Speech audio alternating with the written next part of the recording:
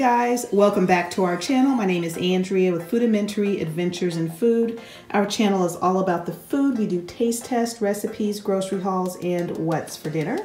And today we are doing a grocery haul from Costco and Sam's. Actually, it's really not just groceries. It's actually mostly not groceries. It's just stuff that we needed for the household before the baby comes. So we just wanted to stock up on some stuff. So I'm going to start out with Costco. I spent a total of $52.51 there. So we needed some napkins. And so we preferred Bounty napkins, and these napkins were $8.89 for 800, which was a great deal. We also needed some toilet paper, and we prefer this jumbo wider sheets rolls, and they were $22.49. Normally we can catch them on sale, but not this time, but we needed toilet paper, so I had to get it. Howard needed some socks, and he got these. They're 3 pair of the gold toe socks, which is a pretty good deal. He got them for $9.99.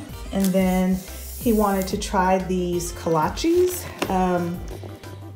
He really loves kolaches. Normally, of course, we just get them from the restaurant, and he saw these and he thought they looked pretty good. So here they are. And those kolaches were $9.89 for 20 of them. So that's all that I picked up from Costco.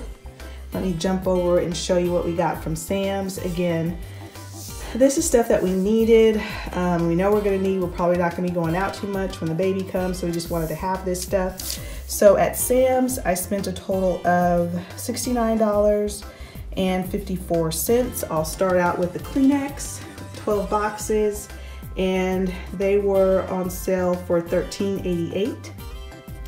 And then we also needed some toothpaste, and it was $12.89 for a 5-pack. Needed some dental floss, and the dental floss was, can't figure out. Oh, $13.98, and it was $2 off, so it was $11.98. And I just like magazines, especially when it's around Christmas time, because doesn't that look good? I love recipes. So anytime I see a magazine that has some really good looking Christmas recipes on there, I grab it. So that's why I grabbed this magazine. The magazine was $2.76. Howard needed some vitamin D. That vitamin D was $7.88.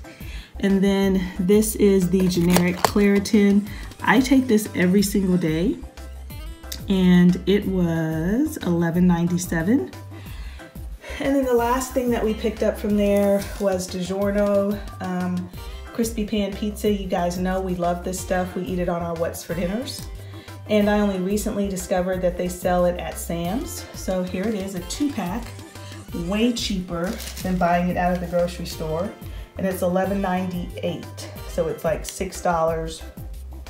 Yeah, $6 a pizza, whereas in the store it can be $8 and up.